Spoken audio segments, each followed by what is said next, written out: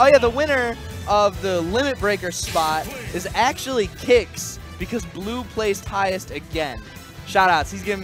He's flexing. Oh, boom, bam. Blue, you're a legend. You want to say something to the people? Consistency right there. I don't know. Come say something. What do you want to say to just keep it esports. So while Blue. Camera or not? Nah, you can't get camera. All right, We're in the middle. We're in the middle of the semis. Oh my God. Am I allowed He's to? dead? Yo, All right. what? They really told me to qualify to earn my spot. I qualified twice. They said, earn it, prove it. So can we just like get back to the match and talk Oh, about? yeah, he got footstool. He got footstool and died super early. Yeah. That's nutty. I've seen that. This is Josh King, the Jank King. Wasn't his tag at one point like J4NK? Yeah. No, Yeah, it was I remember something those. silly like I remember that. those days. I mean, this is a very scary character, and character specialists like Josh King, you know, you can't sleep. No, not at all, man. I saw, what did I see? I saw on Twitter Ethanfo talking about playing Game & Watch, and I just hope he doesn't. Oh my gosh. Hey man, Meister started a revolution. Just a wave. Meister started a revolution. Big And old- everybody in the community was talking that good mess. It's like Chicago's losing to a low tier. Well, look who's the low tier character now. Little did they know, Game & Watch is actually busted. Oh, that down smash should have buried. That was the weird hit of the down smash. Now he's just kind of spamming it. Yep. Low key. See, honestly, that's one thing that Josh King can like get away with, is just sometimes he recognizes situations where it's like, you know what, maybe if I just keep throwing out this move, I mean, laws of probability, one of these times it'll hit, right? Right. All right. So right now, Josh King's gonna be looking for down smash. Any down smash or just kind of Randy F smash or up smash to take it right now. I mean, any of his smash attacks will lead to a kill. And if not now, one more good hit like now, and it's all guaranteed. So Big Mac literally has to get hit by nothing pretty much because he's gonna be fishing for the smash attacks. Yeah. And this ledge pressure is where it gets hard. Yeah, you can't really pressure that up smash on that kind of shield because the thing about up smash is it's got so little end lag on it. You gotta watch out for the chair, that F tilt. As unintuitive as it sounds, Big Mac is doing exactly what he needs to, which is keeping Josh King in the air. If you let him be on the ground, if you let him do stuff like that, it's going to be a no-go. Yeah, it's got to be air juggle. It's got to be fighting him aerial, which is so hard because it's unbelievable how good Game & Watch's Nair is. Oh, it's honestly like one of the moves that needs to like that definitely pays to build. Like people talk about the up the out of shield and all stuff. Like, no, nobody talks about that. He has a Nair that's the size of Rhode Island. It's huge. That was actually something I was going to mention more than anything. It's massive. Because it's like you think you're safe, right? You think your spacing's on point and you're like above him. You think you're cool. No. No, imagine taking Cloud up there and turning it into a sphere. Right. And it's unbelievable. Like a mobile, long-lasting spear. Going for the back air is exactly what he needs to be doing. He really needs to be taking this carefully and well executed in the air. Like stuff like that, man. I love it when just like he gets like random numbers like that, like 7 or something, and it just drops like health. Like again, and look at that, Big Mac got all 3 out of the apples. Look, so Josh King's got this really, every time he goes for that side V, he has this really just horrible smile. And you can tell, like, he's trying to cheese, right? He did it to Earl at 5%, Earl was saying. He got up throw 9 at 5%. He kept saying something like, I got 9 to 5. I was like, what does that even mean? So that's what it means. But here we see this Nair putting in work, that late hit of the up air, taking another percent there. Keeping Big Mac up in the air, and that's 81%. He couldn't land. That up air pressure's too much. Big Mac, very smart, you know, you just saw that up smash charging. It's like, all right, you know what? That's honestly, like for other characters, you think, oh, okay, I can go and punch it. No, just back off. Let him press the button.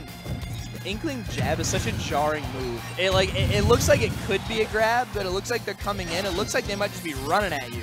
But no, it's a hitbox, and it's a strong one at that. I've been seeing Big Mac go for a lot of like back air into, well, you see their roller, but like back air into dash attack. If you hit the back air on the shield, they think they're safe to do something, and he's just clocking with that dash attack. But and good DI living there. And again, the late hit of that nair kind of keeping Big Mac out of sync, but that spot dodge so clutch. And now Big Mac's got a very, very comfortable lead. Now this is like, all right, this is the difference between a mid-level player and a top-level player in a scene, right? How patient can Big Mac be? Oh no, right? No. Oh no. So now he's got a whole stock to play with. And literally, it's now it's choosing the safe option. Now it's playing lame. You want that win, play to win, right? And he's seeing it here, spacing out these back airs really brilliantly. Josh King's, at this point, Josh King wants any grab or any sort of stray nair to get something started. You see it right here. Oh my god, the 3 puts so much damage on his shield. And with that fair, getting nothing out of it, but Franklin coming into play here. Big Mac still looking so strong. I believe this is it. Oh no, nah, just out of percent. It's either just out of percent or just doesn't. Oh my god. Earl of M space right now. Oh my god. Earl looks disgusted right now. I can't even blame him. That's a fellow UR pain right there. Oh, it reflected the splat bomb. Okay, got the 1. He's like Josh King's starting to throw out the 9, but that forward air closing it out. That's the scary thing. I think the mental tax of choosing Inkling as your main, if they fall out of the booyah percent, how do you kill? Right? You either need a roller. You can't booyah Game & Watch. I said that a little bit ago. I did, actually. You can't booyah Game & Watch. Thank you, Fanfu, shout-outs. But that was confirmed. I thought that was the case. But I mean, even still, right? So this it doesn't surprise me that that Game & Watch is unbooyahable. It doesn't surprise me at all. He's a weird weight and a fast upbeat. So yeah, confirmed. You cannot booyah him. So in this, even more so, what I was speaking to before is like in any matchup. So right? once you get past booyah, how do you kill? What happens? Yeah, exactly. So you gotta rely on your reads. You gotta rely on playing really patient. Exactly. Like choosing your good options. What Big Mac has been doing all night is he's just kind of been hanging back on the back airs, spacing out, walling out with that just one move. He's recognizing how good that is, and that's just been working for him all night. If he manages to get in a position where you can just do that consistently, even a character like Game & Watch that has lots of tools that can kind of poke past that. Oh, good anti-air with the up smash. Again! Ooh, okay. Okay, yo, Mark. Fool me once, shame on you. Hey. Fool me twice. Take your stock. Right. Get up attack again. Dislodging with the back air. This is such a patient neutral. Oh, yeah. Like, neither of them really want to make the first move, right? They're just kind of throwing out their safest option. You see a lot of back air until he has an opening. You throw out your safe move. You throw out your neutral-friendly options until you have that opening. And it just so happens that Game & Watch has a lot more neutral-friendly options than Inkling does. With that being said, though, Big Mac is playing this very, very well. Yeah. He's back on his patient mode, and that drag down with the nair almost connected into the up smash. Looking so good here. And again, a good catch on the anti-air. Right, now, Josh King is not incapable of bringing stuff like this back, man. There's a reason he's made it this far in bracket. I mean, we literally saw last game where on the second stock, he got a bury in the 9. Right, exactly. Stuff like that can happen. And here comes with the chair. The chair is such a... Even his tilts can kill, man. Like, this character is a neutral and a killing machine, right? You can call it cheap, you can call it whatever. He just got tools that other characters don't.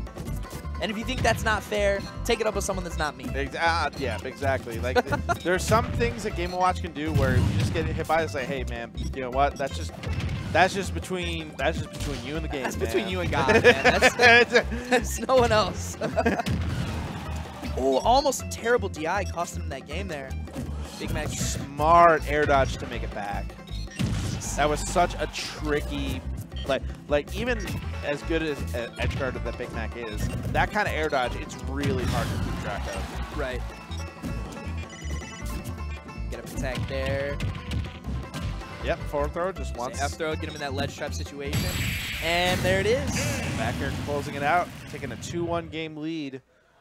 You know, for as defensive as these guys have been playing, they're both finishing these games fairly quickly. Yeah, like, I think it's like the neutral is patient until it's broken, and then the advantage state from both of these guys is just aggressive. They just start like swinging at each other. Yeah.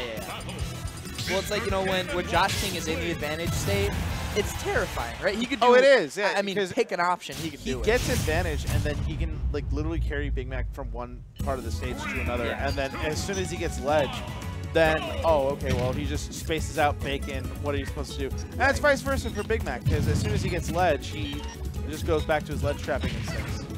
I'm interested as to the stage pick here. I'm not entirely sure why, because I mean, Josh King just keeps running it back. This has been his pick. He runs it back every time. My guess is close side. Oh my god. Okay. Close side blast zones. Yeah, earlier that's a kills. I mean, when you get stuff like that, it definitely helps. And also the tri-plats do give Game & Watch a lot of advantage. Yeah, he can move around with them. I guess it's better than Battlefield in that way. Game & Watch can kill a little bit sooner off the sides. And because Booyah's not a threat, the vertical blast zone is literally almost non-existent. Because if up smash is going to kill, it's going to kill. You know what I mean? Just challenging that down air, that's ballsy. There's not a lot of moves that can challenge that key. Well, earlier Big Mac was challenging the that with the up smash right there, but a little bit off on the timing there. He tried to fall through the platform and just crawled. I hate that. Can't find anything with that down smash there, but kind of roller. Oh, but it pushes him off the ledge. But it puts Big Mac in a pretty unfortunate situation. He manages to get back on stage before Josh King could set up any sort of ledge trapping there. With that fair there with the back air. That back air is paying the rent, man. Both these characters' back airs are moves that will definitely just keep the lights on and keep the fridge going. Absolutely. Keep it stocked. Some good Gouda cheese, you know what I'm talking about, Dan? Exactly. Huh? Oh, good DI from Big Mac. And the forward air going to close it out. But 146 on his second stock. This is not looking really good. Big Mac just needs to start racking up damage, needs to find his options, but it's so difficult to challenge Game & Watch on that shield. You can. Like, I mean, you borderline can. If you can, but you just have to space everything really well, and you got to be patient and be cognizant of the up B at all times. And it's just so taxing. Like, mentally. It is mentally. Like, if you get hit by it, like, just once, even if it's a harmless neutral situation, just already, you're just thinking, man, this dude really just did this. The down smash almost caught him there, but there, and here he is. Oh my goodness! Again, he's been trying for that drag down nair into down smash for a while now. He's getting dangerously close to landing it. Trade saving Big Mac. That back air would have connected. That definitely would have been it. Up smash getting punished with the F tilt. And here comes the bacon ledge trapping nair. Just keeping Big Mac off stage. Chasing with the dash attack, but up B keeping it safe. Live in the bacon there. So jab 117%. So basically, really deep for that edge guard.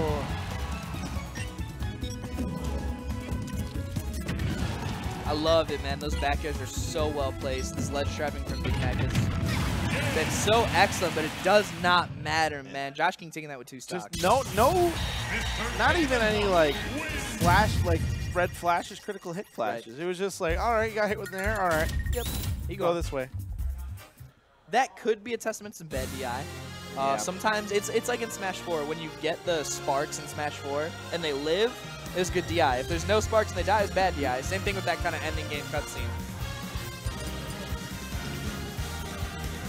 So this is game 5 now. I'm interested to see where Big Mac goes. So it's counterpicking Game & Watch is kind of difficult because you want a stage that has a good blend of space, so that you can play campy to get around Game & Watch's toolkit, but you also don't want to give Game & Watch a whole lot of leverage on platforms. FD is a good choice for this. For FD to be available, I'm curious as to what Josh King would have banned. Yeah, I'm curious too, because Kalos... probably Lilat. Yeah, Lilat. I mean, I would imagine that the slants would definitely mess up Game & Watch's ledge traffic game. Sure. And I think also Kalos might have been also off the table as well. Maybe. With leaving FD. And if FD was banned, I was actually thinking that Town and City might have been the pick for this game 5. But here we are in FD, a usually banned stage. Here you go, get the paint on him. Good forward air. So far, Big Mac starting off really strong in this game 5. Oh, if you would have kept that going. Probably would have got it. Fair to fair there. I like it. Utilizing your strong aerials, challenge them in the air, make them work for that kind of damage. Game & Watch doesn't have the greatest ground speed, right? So if you mix them up in the air on landing, and you get a good air dodge, I mean you can land pretty safely. You know what I mean? If you can just mix the person, the character can't catch up. The dash attack follow up. Playing a dangerous game, trying to punish that up smash, and now I like the use of that, utilizing the hitbox of the backer to go right through the bacon, disregarding that ledge trap scenario altogether. The sour hit a down air.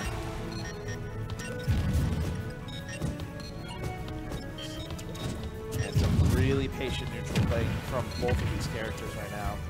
Neither of them really want to make that first move there. They really are just tossing out their safest options, and whoever hits first. I mean, they're at the percent where, oh, that trade killed? Oh man, he throws up the bell.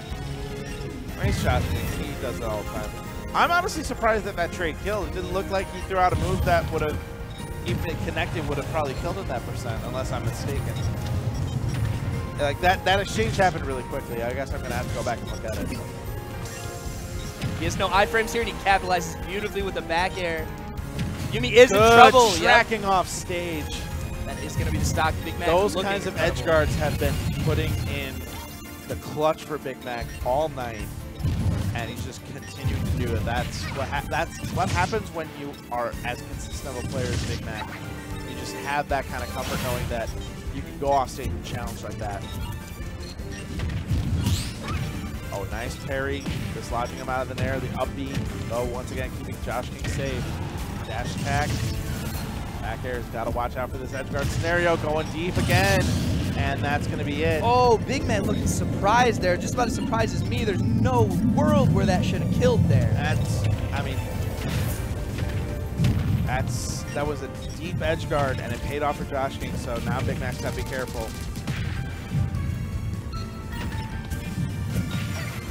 Oh man, this is where Josh King can start putting in some big damage here. That parry does nothing for the multi-hit. This is the heart attack phase of fighting Game & Watch. Oh man! Up air, up smash, but air dodging out of it. Yeah, I love the idea there to try to get it, but Big Mac still maintaining control here, but he is always 1-9 away from losing, and Josh King will go for it. Up B into up air. Gotta watch out for also getting buried. You don't want to get hit with that down smash, especially at this kind of percent. Tried to two-frame it. So lucky not getting the buried hit. He's almost out of ink. He's almost out of ink. He's got to charge now. You got to fastball and charge, man.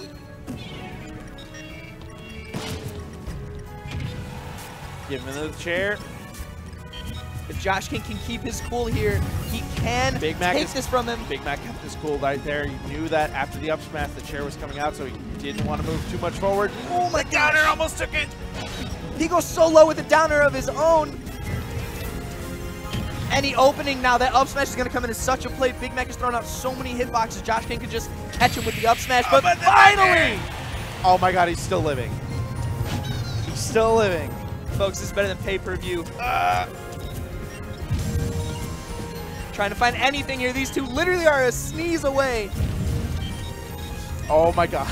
Any sort of errant smash attack Oh my god, the tech! That was so godlike. Oh no, he bacons the wrong way. Oh! Oh no, couldn't do it twice. Oh my gosh, man. Was that one technical? Oh my god, that was pretty close. I don't know, like he managed to do it once, but he couldn't do it twice. Oh man, who's gonna stop this man? Who's gonna stop him?